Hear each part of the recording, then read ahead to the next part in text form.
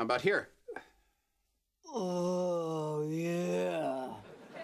That's how Mommy likes it. Okay, you know what? I'm sorry. I can't do this. What's wrong? I am a professional. I studied chiropractic for 3 years in Guadalajara. And that was with almost no Spanish language skills and a family of parasites living in my colon. And I did not go through all of that to become some sort of G-spot Johnny. Is that what you think you are? Well, you're giving me money and I'm giving you what I'm giving you. It makes me feel cheap. So it's too much like a business transaction. Exactly. Well, how about we forget the money? And I'll show you something I learned in Guadalajara.